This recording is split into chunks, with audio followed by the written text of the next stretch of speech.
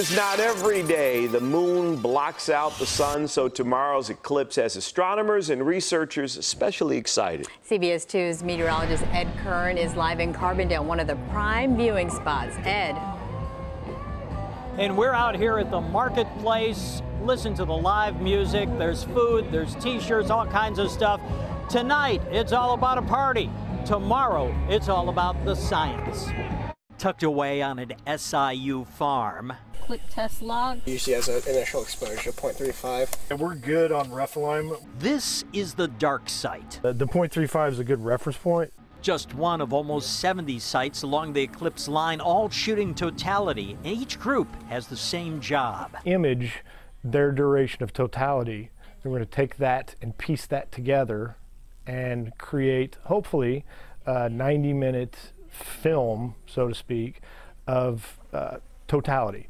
Technology and the location of total eclipses hasn't made this sort of thing possible in the past. This is the dark site. SIU has poured these concrete viewing pads for the telescopes of research astronomers that come here from all over.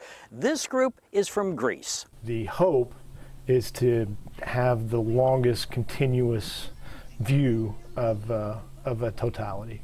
With that video, researchers can learn more about the sun's inner corona, something we can only study during a very short total solar eclipse. That doesn't really tell us what's going on there. So what we need is a longer glimpse of that inner corona. So this is slack. We're with the group as they do a dry run precisely 24 hours before this dark site turns dark under the total eclipse of the sun.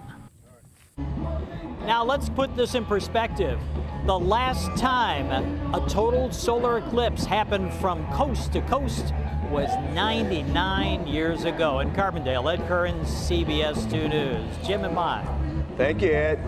And stay with CBS 2 for complete coverage of the solar eclipse. CBS News will have a live special report starting at noon tomorrow.